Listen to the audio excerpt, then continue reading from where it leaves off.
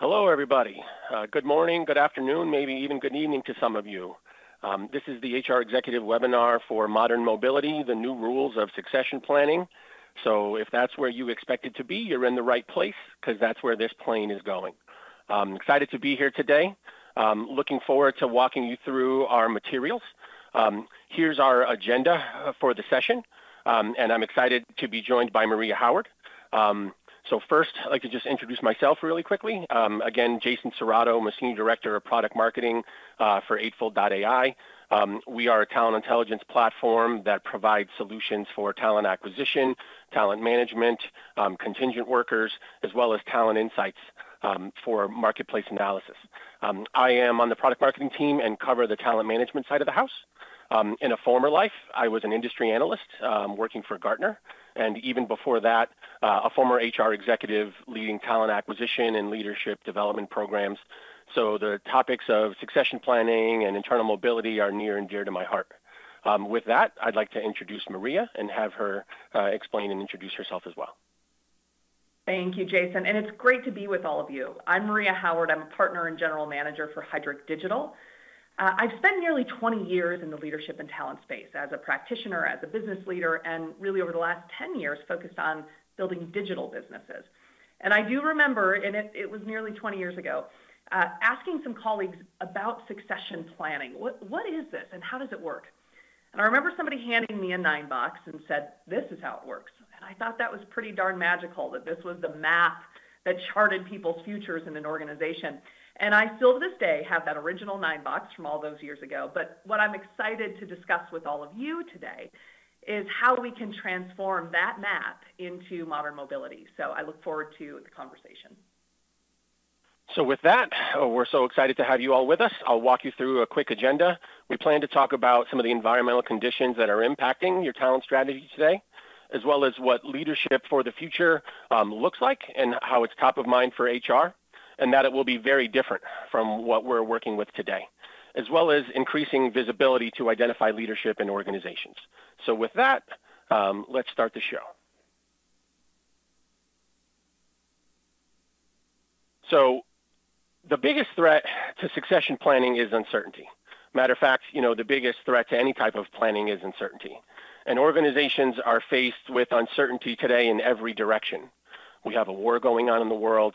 We're still trying to come out of this pandemic. There's the economy for good and bad. If you work in talent, you probably are familiar with hurry up and stop. We're going through that every day. We've been going through digital transformation, and now we have organizational transformation on the other side of that.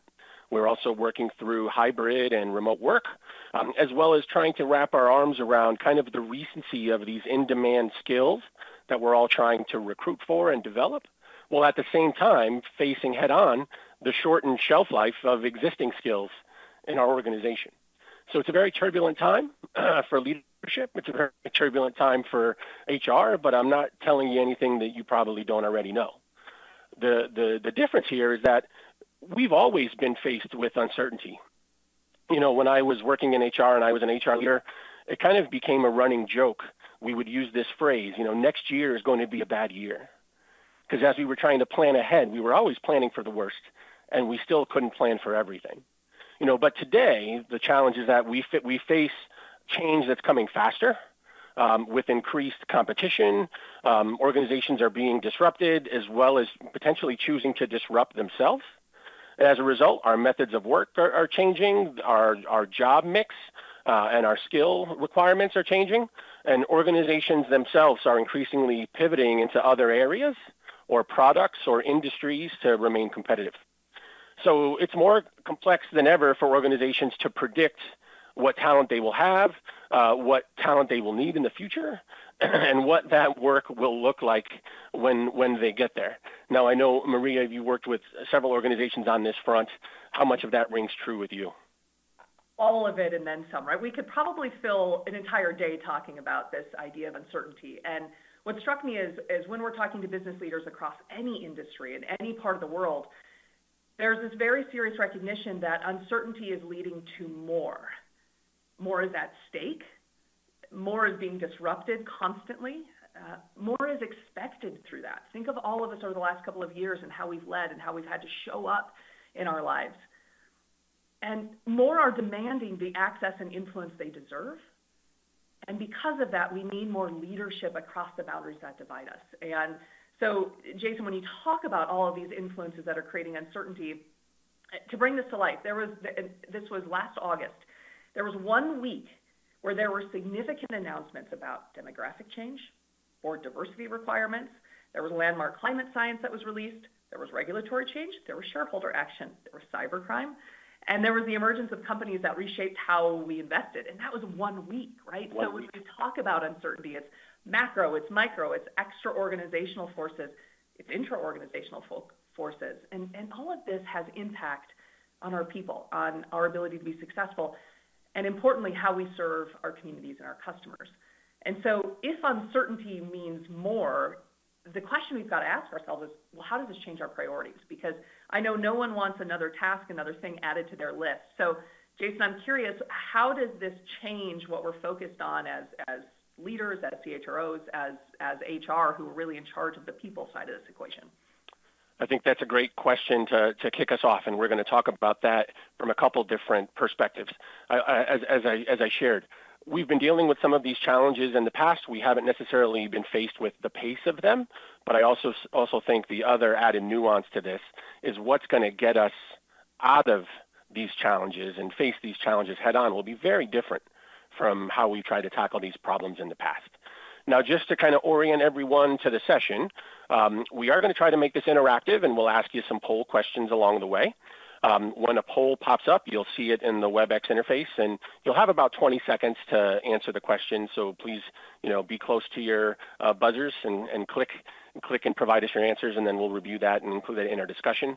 And the other thing is, as we walk through this, we wanted to start kind of at the macro level and then bring it closer to home. So we wanted to start kind of with just what's happening in the world and then walk through kind of the organizational challenges, the leadership challenges, and then what that means for employees.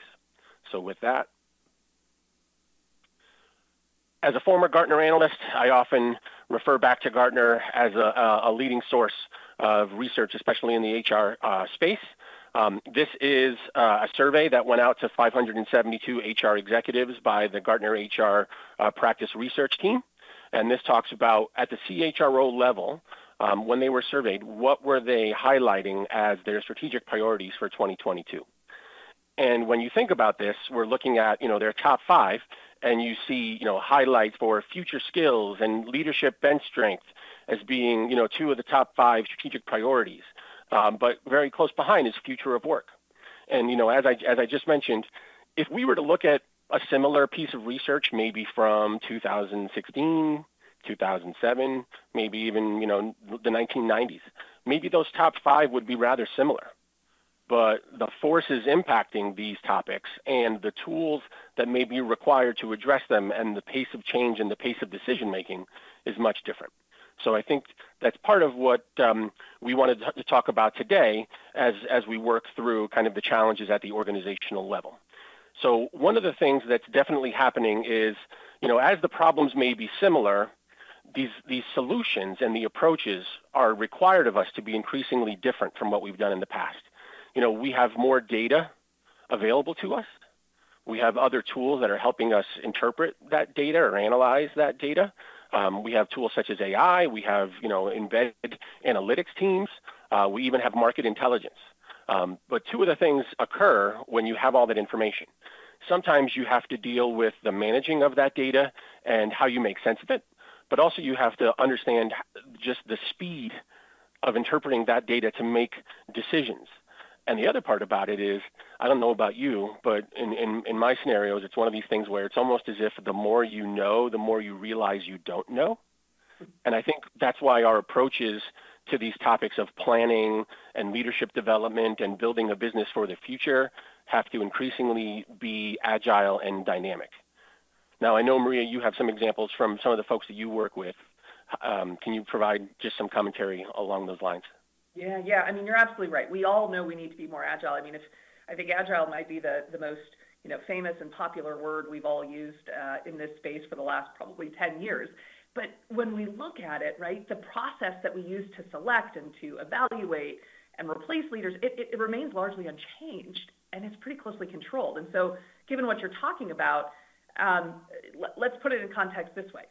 Research suggests that as many as 30 to 50% of companies who have no formal detailed succession plan in place for their CEO. Their CEO, right? So imagine what this means for all leaders, all employees. If we can't do this well at the CEO level, it's going to be a challenge, and it's certainly going to be a challenge to do it quickly, dynamically, and in an agile environment. The other piece we found is that 22% of HR leaders describe their companies as having industry-leading effectiveness at identifying and placing senior leaders. So we've got to find a way to get not only better at this, but to your point, do it in a different way. And I think what makes this considerably more challenging is not just what's going on externally, but when we look at all of our HR priorities. I mean, I think of the HR community as sort of the heroes of the last couple of years when we looked at the critical things that needed to happen. Companies went virtual in a matter of days when they may have had hybrid work on the horizon 3 years down the road. People's safety and health and wellness, right? So there's so much on our plates that how does this need to change and do it differently and do it better fit in with all of those priorities? And I know Eightfold, I think, did a survey about this, so I'm curious what you found in terms of the juggling of all of these things. Yeah, so we just conducted an HR survey, just about a few weeks ago, and we did it at two levels, one at the leadership level and one at the employee level. This is a slide that speaks to 259 HR executives, and it talks directly around all the different priorities they're trying to juggle. And as you can see here, there's, the focus on skill development and identifying leaders and transforming the way they analyze talent, while also incorporating, DE&I and democratizing the process and handling everything else that's on their plate.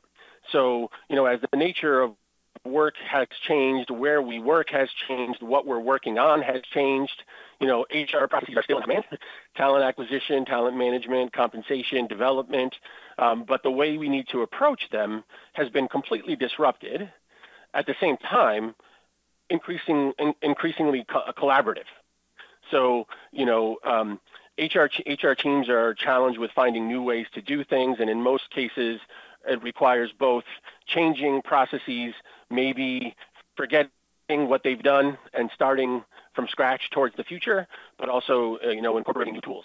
And again, here, in this chart, you can see leadership development and training are key priorities, as well as analyzing data to inform decisions. Now, layer on that, trying to work in increasingly hybrid or remote work environments, or in some cases, people are returning to work. And what does that mean for the workforce? How does that change the workforce? How does that change management styles and visibility? So tumultuous time, a lot on HR's plate, and I don't think it's getting any easier. And like you said, the assumption is uncertainty means more, but part of it is also using data and using insights to understand what to focus on. Yeah. Well, the themes you talk about across retention and development, internal promotion, DE&I, it all fits into the broad spectrum of what succession planning is helping to enable, right? So I'd love to start, and this will be our first poll, start with all of you. How often does your organization engage in succession planning? If all of these different processes kind of roll under that big umbrella, how often are you focused on it? So if you can go ahead and fill out your poll questions, and then we'll share the results and see how similar or different we have across the group. The poll has ended. You have to move quick.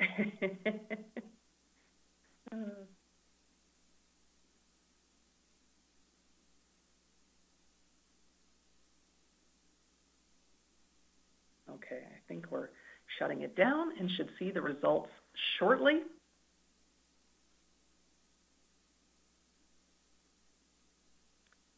Okay, so it looks like 43% say it's an annual process, 24% say as needed, and then from there it goes biannually, quarterly. So I'm not surprised, right? That for most of this is an event. It's a time-driven process in our organization, and really that makes sense, right? Because what we often have today is a time-intensive and sometimes manual process. We have to prep leaders and managers on how we want to run talent reviews. We gather qualitative and quantitative data. We have the discussions. We finalize decisions. We communicate, sometimes not, to all of our employees about what we discussed. And then we have to roll this up to the CEO and board, right? So this can take months of work, and it takes a lot of people to get it done. We recently talked to an organization about their spend on succession planning. And they said, let's focus on our top 120 leaders. That's where we spend the majority of our succession planning efforts. And so we looked across costs, both the cost of people's time and also the actual spend on, tools and technology content. So this ranges across HR resources, business leaders, participants, assessments, and technology, which interestingly, technology actually had the smallest spend. And what we found is for the top 120 only, it totaled about $1.1 million for this annual process, similar to many of you. So that's expensive, and that doesn't scale. So what is the solution, right? How do we start moving from a critical process that has high cost in terms of time and resources to being able to deliver a modernized take on succession and mobility? And I would argue that we must first embark on the digital transformation of leadership, right? This means building from a data-driven approach. Jason, you talked a lot about that, and using technology to serve up leadership intelligence. We just can no longer have static data and spend all our time on gathering and analyzing it, right? Technology can actually deliver this. You can now focus then on taking action proactively. I always think of tech and data as your insurance policy. As the standards for performance change, you've got to be ready. And the only way you can be ready is through this digital approach. And I think what that also means is it has to be always on, right? When we have growing uncertainty, it means a continuous approach. The piece of that poll that was hardest, that had the least amount of responses is what actually creates modern mobility. Because that's not an on again, off again. It's not about the near or short-term vacancies or replacement planning, right? Modern mobility's goal is to ensure the effective leadership and governance of the organization well into the future, whatever may come. So I'm sure this all sounds great, right? And we say focus on data and digital, and I would guess a lot of you would say, yeah, that would be fantastic, but let's break it down, right? How do we look at different data and digital approaches that can help us achieve this? So Jason, what are you seeing in terms of how to transition that into what we can use data for? So a lot of organizations are, as we talked about transformation and shifting their approach, are increasingly looking at becoming skills-driven organizations. So not as much of a focus on roles specifically, but also the skills that make up those roles and how work gets done and what skills orient to what work. I think organizations increasingly need to use internal as well as external data points to kind of monitor and understand the skills that are needed as well as how the work is getting done. And as a result, also need to balance their organizational knowledge with visibility to market intelligence, as well as declining and emerging skills. How organizations are attempting to manage these changing requirements is really hard to do manually or in a user-driven way or even in a dynamic, real-time, consistent way. So one of the tools that lends itself well to this kind of dynamic skilling approach is artificial intelligence. Additionally, when we talk about talent management processes and practices and we think about succession planning and leadership development, there's a lot of other things that come before those processes. But all of them are building up to the capability to have a robust bench and a ready succession plan. So succession planning is a piece where while those 120 people that may be closest to the sun are of most interest to you or to your organization, there's a lot of other things happening below those 120 people that are going to set up the success of your succession plan, but also maybe where we need to spend more time focusing our attention to understand what's really happening in organizations and really transforming in the way work gets done. With that, you'll see here, my trusty friends back at Gartner, leadership roles are changing rapidly. Again, this came from, the research out of, HR leaders talking about some of the challenges they're facing. Leadership roles are requiring an increasing set of responsibilities and skills, and they're pulling from a broader mix of skills and experience. So the profile of leadership is getting broader and also changing. And the other part about it is, most organizations are already anticipating the fact that, more than 40% of their leadership roles will change significantly in less than 5 years. So if you're doing this on an annual basis, you only have a few cracks at it to really monitor what's happening, how it's changing, and who you have that aligns to those changes. So it really is, ever-pressing challenge we think of the future as this distant thing. It's the fast-approaching future with all the change and dynamicism that's happening in the market. Yeah, I remember the concept of the war for talent, from years and years ago, right? We saw at that point it was often sparked by the demographic changes that were going to happen. Hey, if we've got boomers leaving the workforce and we don't have a large enough population, or it means people will get bigger jobs sooner. So you're right, this has kind of been around for a while, but it's really coming to a point of urgency now. When you talk about some of these statistics around roles changing and expectations changing, we've seen this in a couple of ways too. We have our annual Route to the Top study where we look at CEOs, and what we saw was that more new CEOs have C-suite experience beyond the traditional roles you'd expect, CFO, COO. Now we're seeing CEOs emerge who were chief strategy officers, chief transformation officers, maybe even a chief risk officer, and coming from technology and IT as well. So we've also seen this in terms of the number of new roles we're placing. In the year between the summer of 2020 and 2021, we saw that our placements of new roles in financial services firms rose from 41% to 59%. So you're right. It is here, it is now, it is happening. And it begs the question, how do we prepare people when we don't know exactly what they'll ask to be stepped into? And so how do we make them ready for anything, given we don't know what's coming?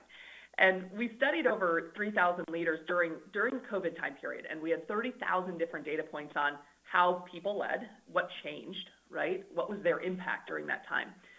And from that, we identified 4 capabilities that were particularly critical for leaders of the future, meaning how can they continue to have impact even with a lot of uncertainty? And the 4 things we found are, first, that they need to lead through influence, right?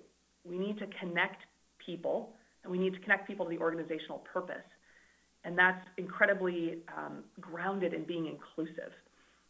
Second, we've got to drive execution. We have to make tough decisions on really complex and novel challenges that benefit the whole ecosystem, our people, profits of an organization, and the planet.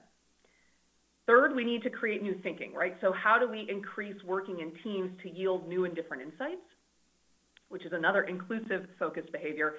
And finally, how do we have an ownership mindset? That will help us lead into the future. We take responsibility for successes and failures. We're resilient, and we inspire trust and accountability. This is how we can make everyone more future ready. And so we need to develop this in all levels across all employees. And I would dare say that we also need to focus on skills, prioritize how we focus on roles that are driving the future growth of your organization. Differentiate your spend where the future is at stake. And this is hard because all roles matter, and all roles contribute. But not all roles focus on what's next. Right? And this has come up a lot. We've been working with a healthcare organization, and perhaps no industry has gone through more disruption over the last couple of years, and they're going through digital transformation. How can we provide healthcare that someone would get in a hospital or a facility in people's homes? And so they're building a function dedicated to solving this big challenge. They need to grow fast. They're trying to identify internal talent and external talent to really build out this part of the organization.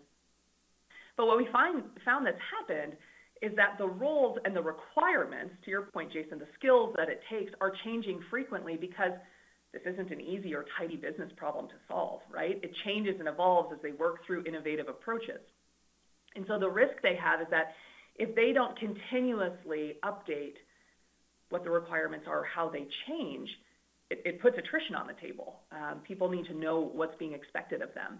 And so we have to integrate the ability to define changing requirements that align to the business shifts before, during, and after transformation. It is not something that we can do once and then move on.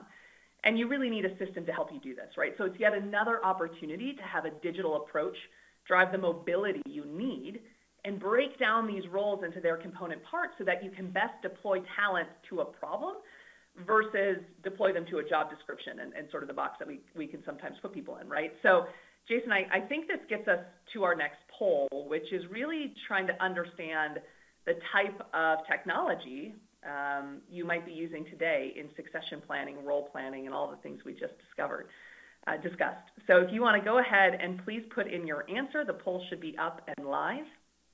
And I will just say, I don't know about you, Jason, but I do remember homegrown tools for me was Post-its on whiteboards with boxes drawn in different colors. So, I'll just share that I've had my share of homegrown tools that I've used in the past. Me too. I think we've all been there. All right, if you want to finish up putting in your answer, we'll see the results.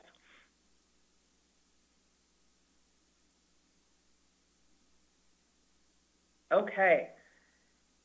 Well, we're not alone. 28% of you said you've also used homegrown tools. I don't know if yours are Post-its and markers or not, but the majority, actually 41% of responses said it's manual processes. So I think this is consistent. And then we do have about 20% who use HCM tech.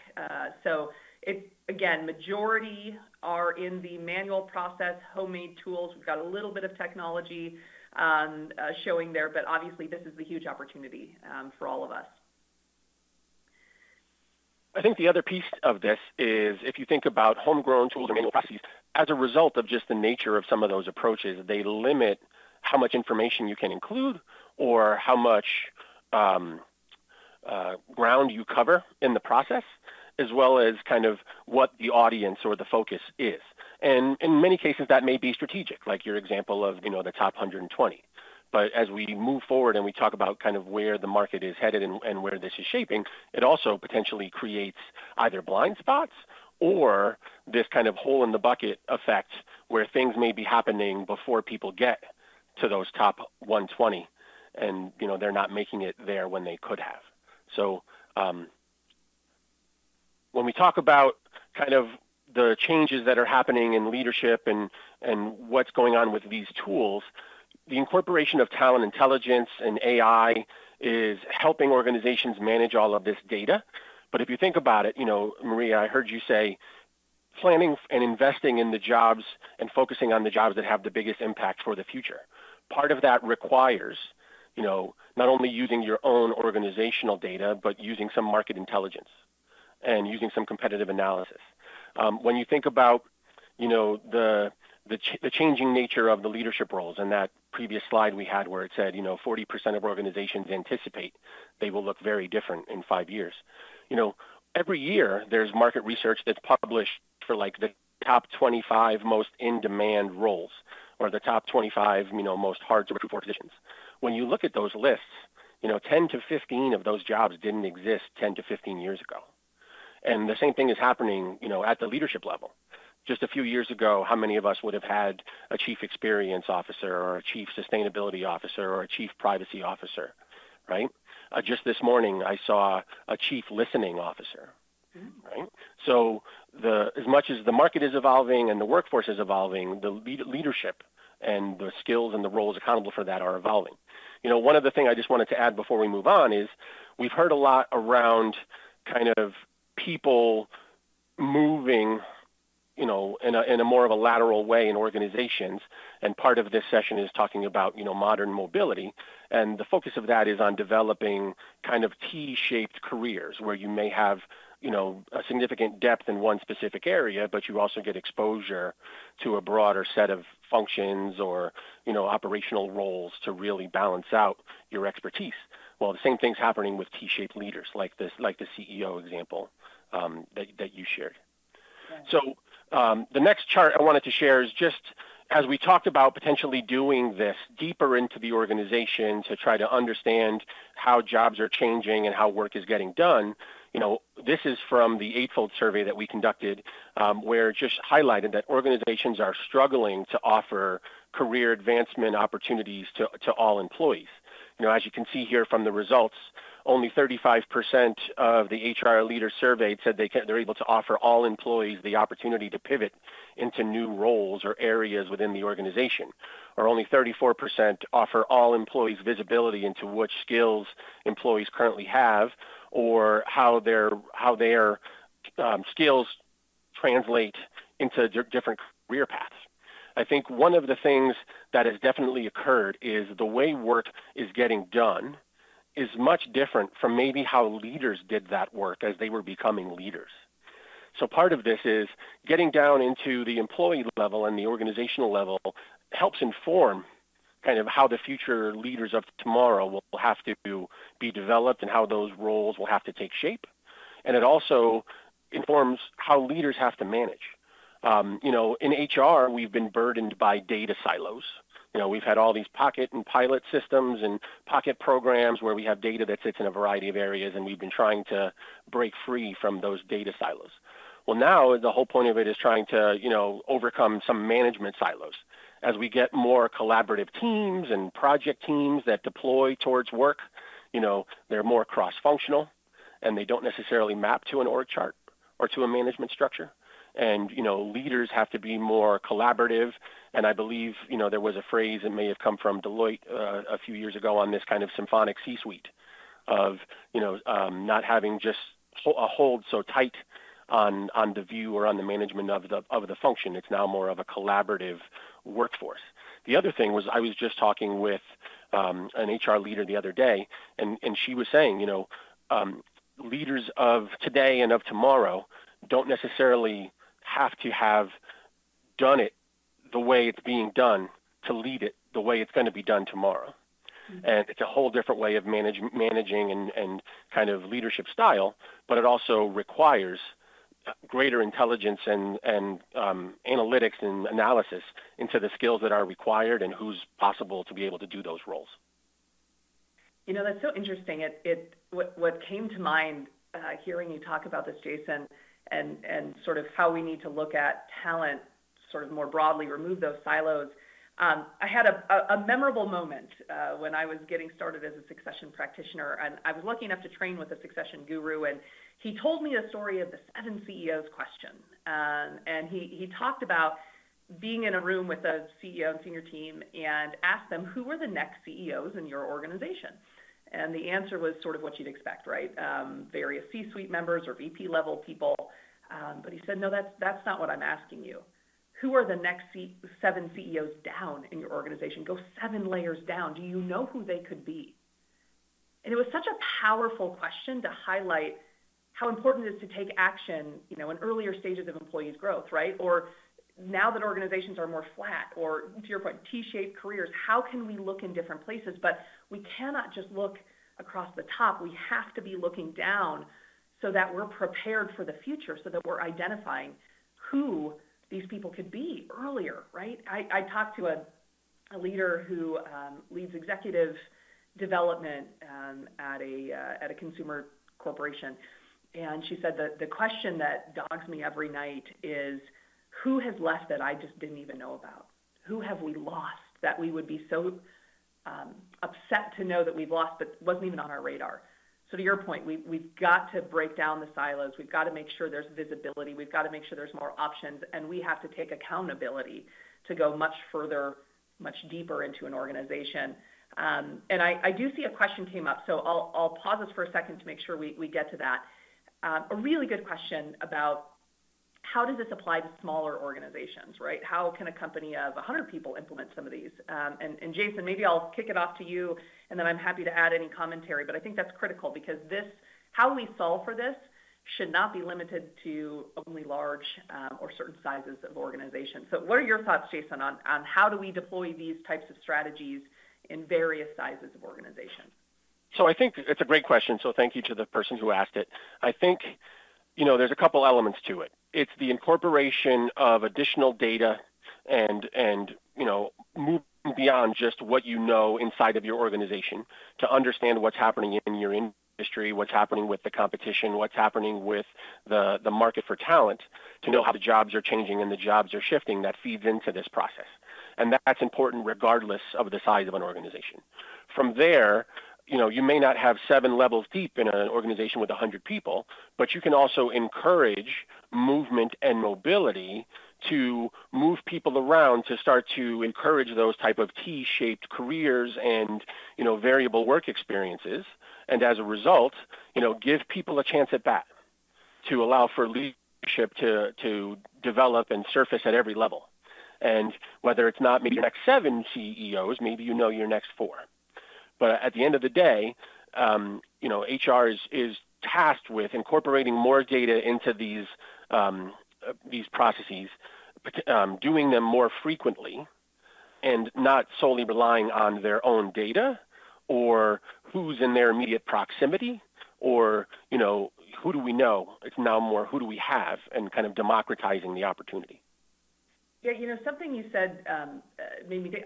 So I've been at larger organizations, but I've also been at a small organization. We had about 70 people. And what was really powerful, what that experience taught me, especially actually, I led a lot of the succession planning there, was because you have more access to see who's in your organization, right? It's not as complex as 10,000 employees. There's a greater ability, I would say, to be on the forefront of an agile approach. Now, I think it's not just about who's known through one person's lens. So how do you start having teams work together where different people can get experience working with, others who sit outside their function or their core area?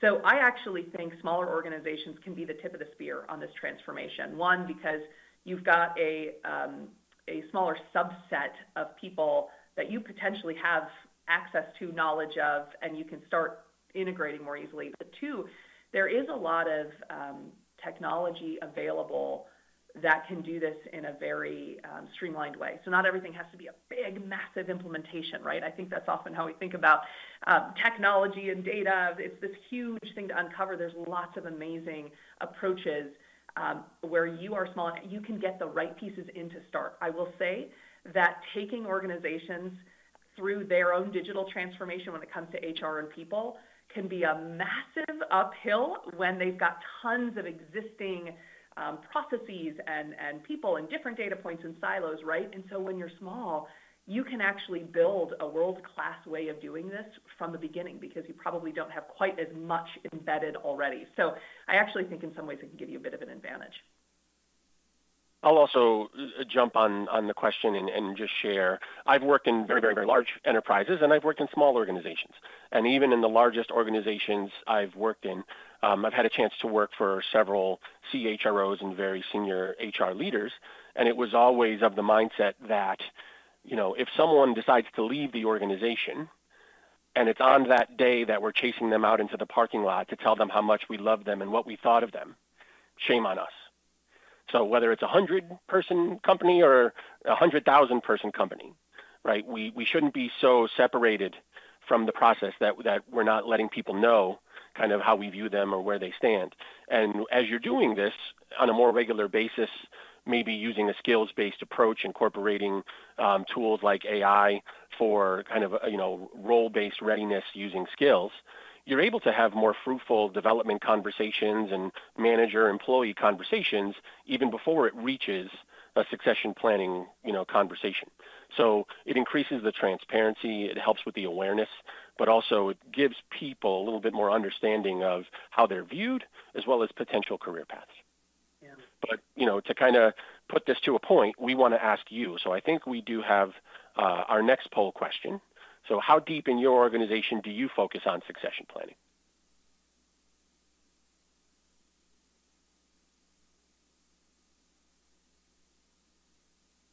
as we're waiting for that poll to close, another question came in that said, what are the key succession elements that need to be in place?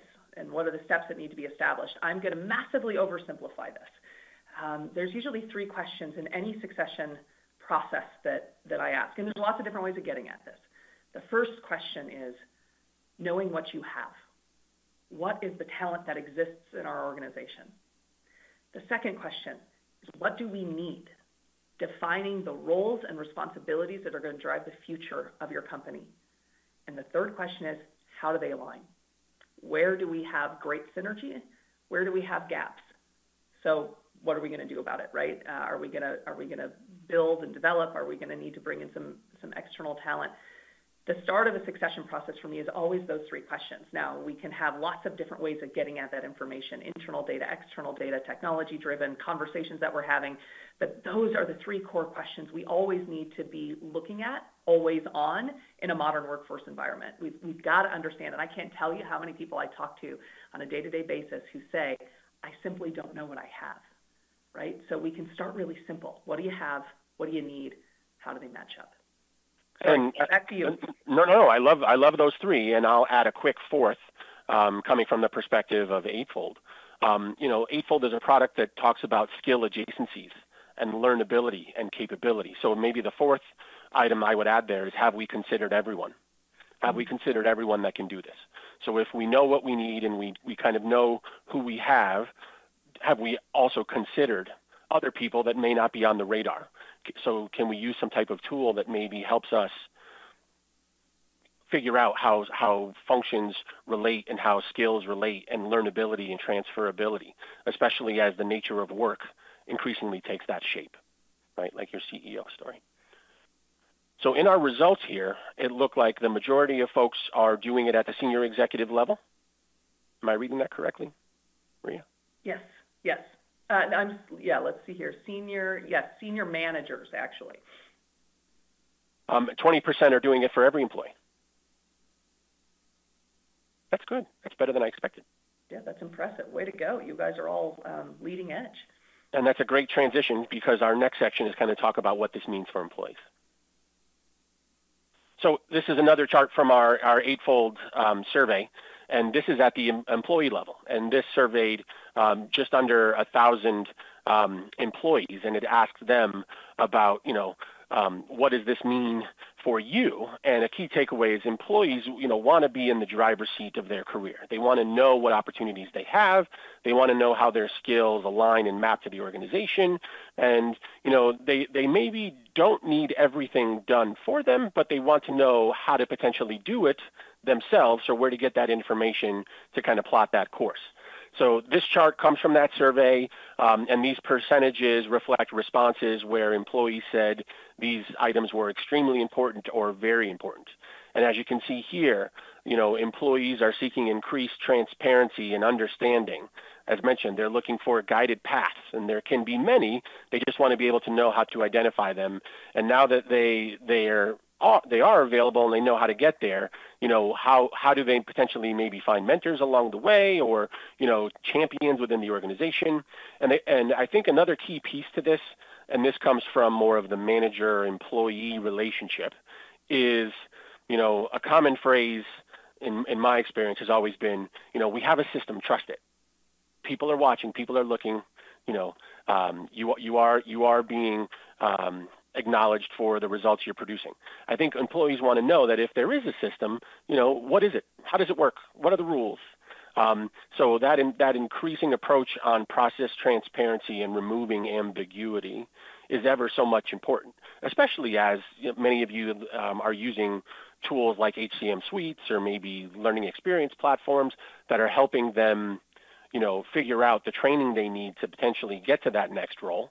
They also need to figure out what are the other organizational circumstances and views that'll help them get there.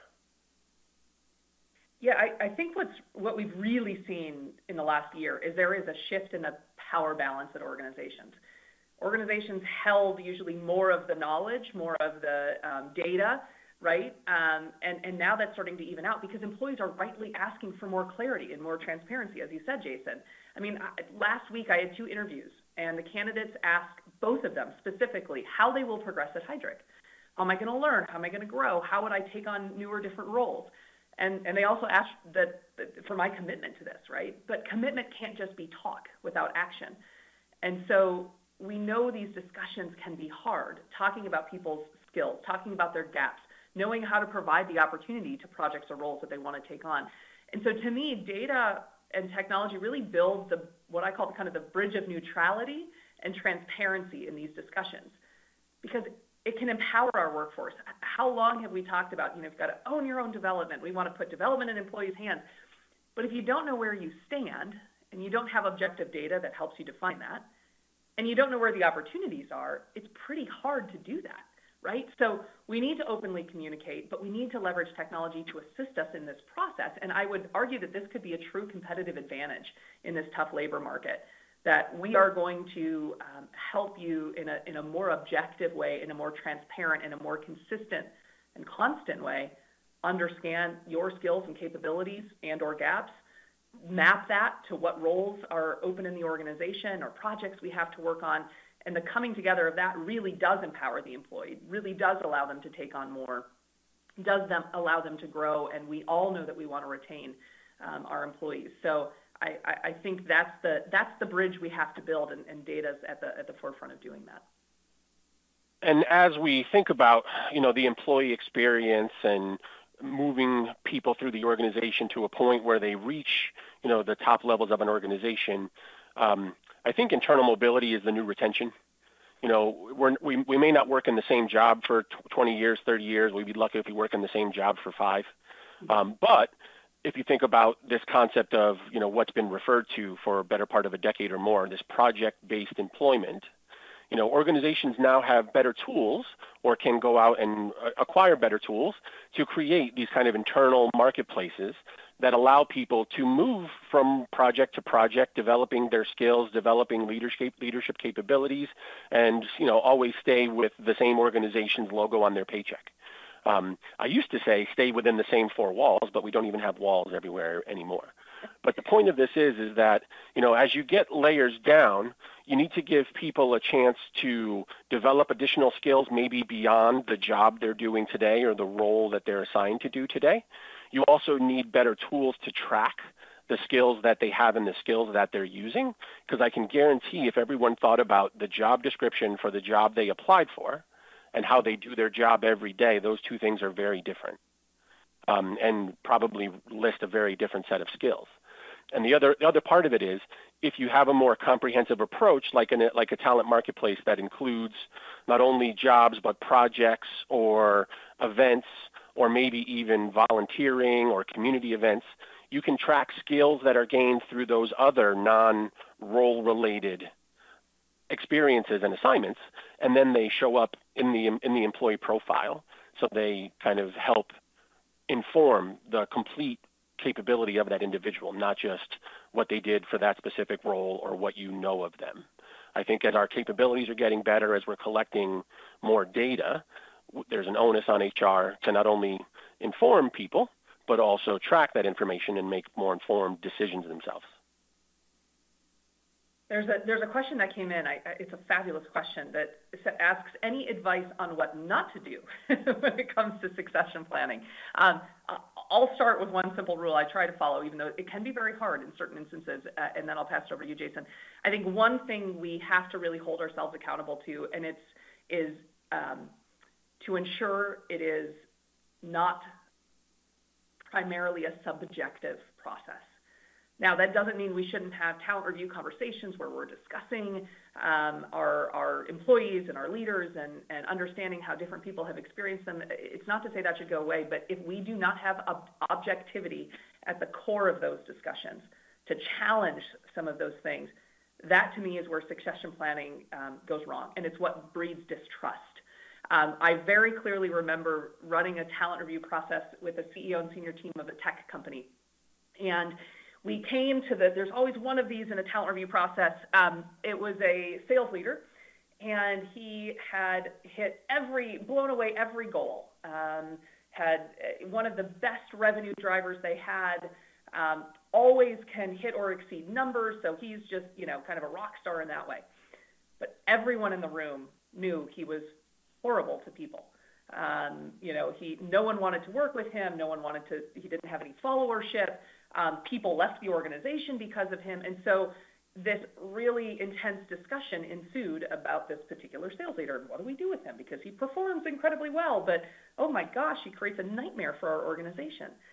And at one point, the CEO stopped and said, we have core values that I have communicated out to the organization. We have put all these people through assessment so that we've got kind of apples to apples comparisons of where they are across performance, potential, competencies, right?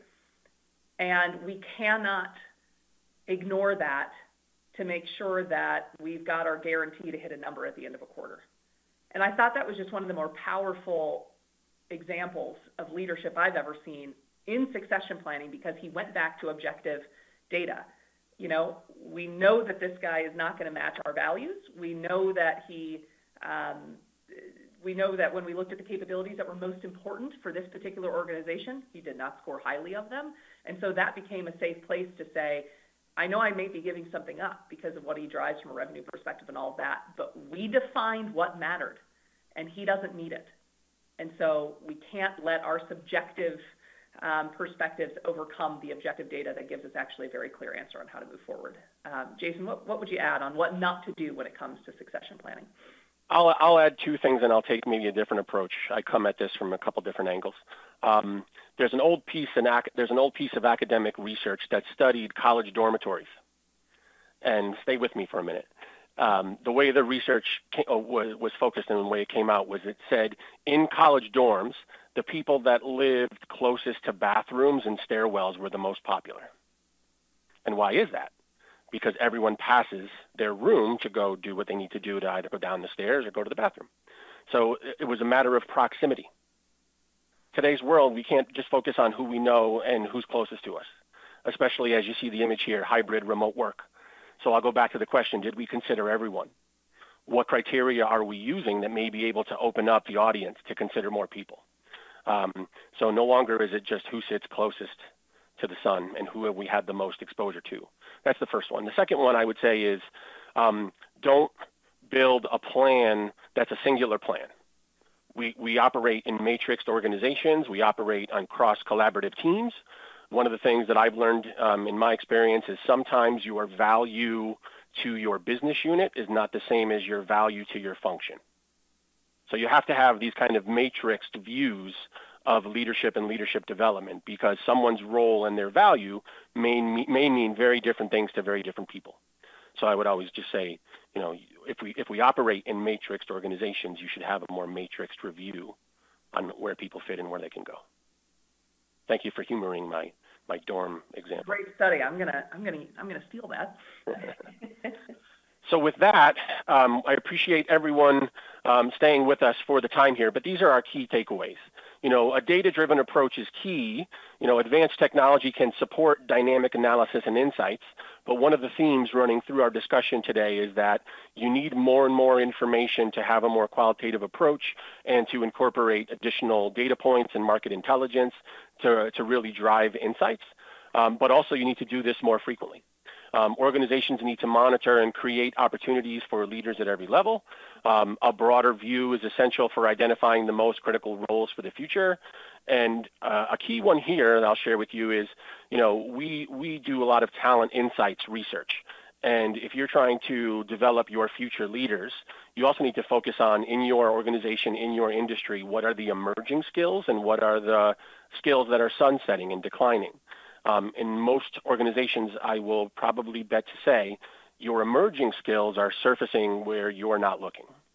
So that's part of the reason why you need to take maybe a deeper view, a more frequent view, and expand the audience. And with that, I'd like to thank you all for attending. It's been a pleasure. Maria, I don't know if you have any parting words. I'll just close with this idea, and it gets to the final question that came through, which is how do we get buy-in to do this?